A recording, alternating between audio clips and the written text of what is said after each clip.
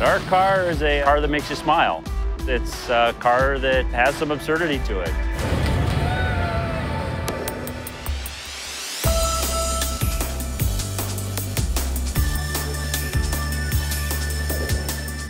Hi, I'm Kara Weisenstein, and this is Culture Beat, the Creators Project's bi-weekly roundup of the most awe-inspiring, mind-bending, eye-popping art content we can get our hands on.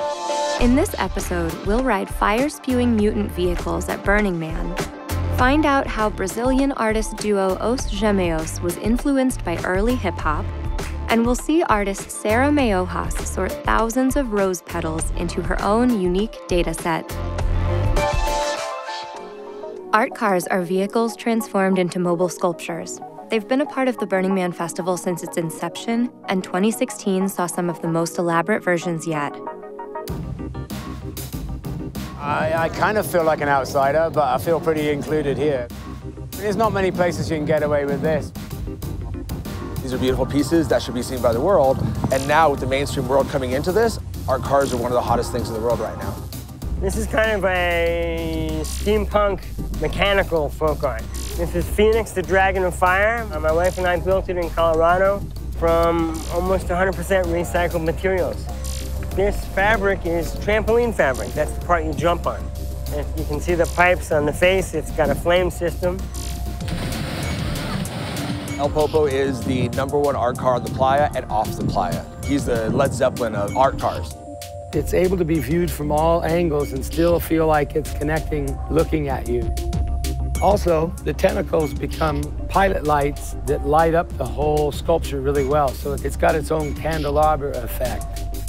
But the beauty is it's made out of old junk, so when you have something that breaks, you don't have to do this little polished patch or anything. You can just slap something on there and it adds to the beauty because it's got that kind of style to it.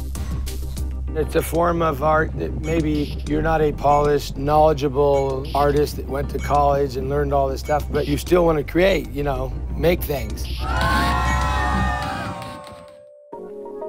OSGEMEOS, or the twins, are Otavio and Gustavo Pandolfo, two Brazilian artists who have been collaborating since birth. Their work is influenced by the arrival of hip-hop culture during their childhood in the 1980s.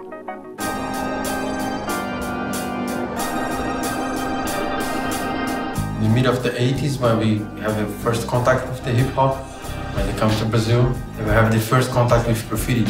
We grow up in this energy. Yellow is very present in our life.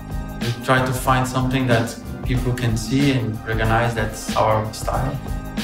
Like, for example, we have the stencils that we do and the patterns of the characters. We have the skin line to the outlines. It's more like how we compose our style.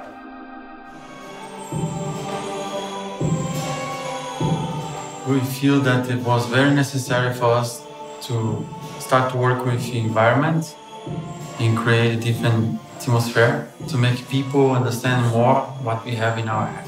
And drawings, illustration was not enough, so we have to find something else. This exhibition took us 1 year, almost, to prepare everything. For us, all this is like a movie. Everything is in our mind.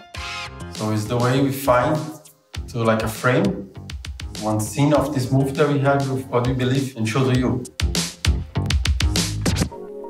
Sarah Meyohas' art is driven by a fascination with data systems. Her newest piece, Roses at Bell, consists of 10,000 roses being categorized and scanned as a commentary on the uneasy transformation of the natural world into data. We are currently in Homedale, New Jersey at Bell Works, which was previously Bell Labs. It was an amazing research facility. The transistor, the laser were all developed at Bell. This piece is about big data. It's about the affect of big data. It's about our desire to use data to tell us things. It's like a harvest.